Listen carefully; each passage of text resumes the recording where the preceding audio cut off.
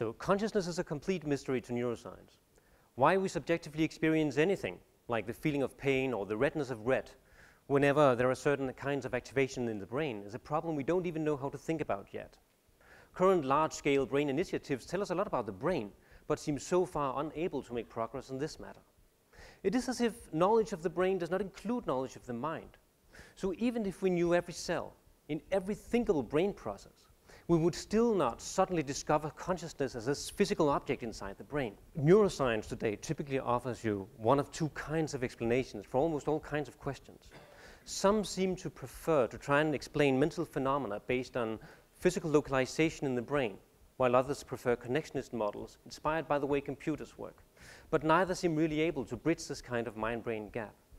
Surprisingly, none of those two models are very good at understanding brain injury either. It's still a paradox to connectionist models why localization of injury seems so important. Yet it's a paradox to localizationist models how functions can be lost and recovered without a regrowth of the same lost tissue. Now, of course, any kind of theory of the brain able to handle and support an understanding of complex matters such as subjective experience or neurorehabilitation will be of great value to many different disciplines and may revolutionize artificial intelligence and robotics, and possibly also ethics, as mentioned a moment ago. So, if our current models of the brain find consciousness to be this big mystery, and if they can't really guide clinical neurorehabilitation either, then we probably need completely new models. And those should probably not be extensions of the traditional ones, but rather try to do something completely new. So let us begin with some simple observations. Introspectively, it appears that everything that we experience is information that we have access to. It is somehow available for flexible actions. You might not act on it, but it is available to you. Just look for yourself. Everything that you experience is something that you can act on or report or talk about. Now, the brain, however, doesn't seem to perceive the world directly as it is, but seems to come up with the best reason or cause for why it is in its own current state. I believe that this kind of process makes information available to us, and that the outcome of that, say action outcome, in return modifies this analysis of causation through backpropagations.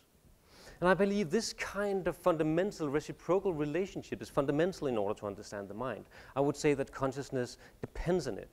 I wouldn't say that consciousness is identical to it or reducible to it. That would be different kinds of thinking. So this kind of reciprocal model or of function can be described at several different levels of description. And my model begins with the surface manifestation level, if you want, or the level of the mind rather than from neural components, simply because it's a possibility that the mind can be realized in a number of different ways. That is, different strategies that the brain is able to employ. And those strategies should be thought of as a kind of orchestration of very simple functions, of elementary functions in the brain that are truly localized. They're orchestrated in global or large-scale networks, perhaps, as strategies in order to realize this kind of manifestation level.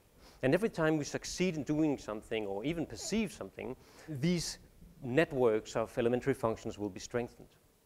Now, should an injury occur to an elementary function, a different kind of strategy, which may be markedly different, which may be as effective or less effective, seem able to take over this realization. And this can only be possible due to a constant reorganization at the level of elementary functions. So please note that this idea involves a very important change of perspectives. The upper level here seems to reorganize the lower level of description. That is, cognition alters brain architecture. You might say that you need to understand the mind in order to be able to understand the brain.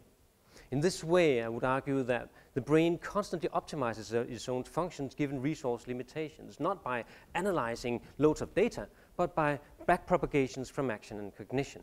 So in this way, a function can be the same and different before and after a brain injury, dependent on the level of description. And in my model, the upper level or the surface level seems to have two aspects, a functional one and a subjectively conscious one, and neither can be reduced to the other, as said before.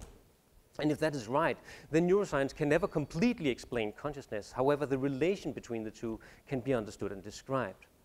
So it is probably soon time that we discuss what we can do and what we should not do once we have this knowledge. Therefore, my question to you is also how we might apply insights into consciousness for various clinical and practical purposes.